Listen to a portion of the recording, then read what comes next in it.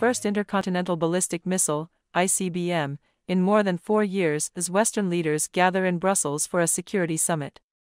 The suspected ICBM flew to an altitude of 6,000 kilometers, 3,728 miles, and to a distance of 1,080 kilometers, 671 miles, with a flight time of 71 minutes before splashing down in waters off Japan's western coast on Thursday, according to Japan's defense ministry. Thursday's launch is North Korea's 11th of the year, including one on March 16, which is presumed to have failed. Analysts said the test could be the longest-range missile yet fired by North Korea, exceeding its last ICBM launch in November 2017.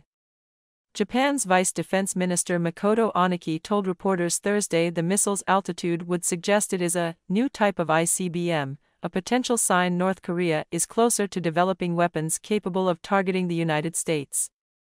The U.S. joined allies South Korea and Japan in strongly condemning the launch Thursday and called on North Korea to refrain from further destabilizing acts.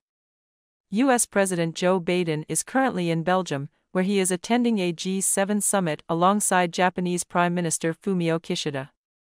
The gathering is part of a series of meetings, including an extraordinary NATO summit, as Western leaders seek to align their responses to Russia's brutal invasion of Ukraine. A European Council meeting will also take place Thursday. According to analysts, the recent spate of North Korean missile tests suggest the country's leader, Kim Jong-un, is attempting to show an increasingly turbulent world that Pyongyang remains a player in the struggle for power and influence. North Korea refuses to be ignored and may be trying to take advantage of global preoccupation with the war in Ukraine to force a fait accompli on its status as a nuclear weapons state, Lee Farrakheesley, Associate Professor of International Studies at Ua Women's University in Seoul, told CNN.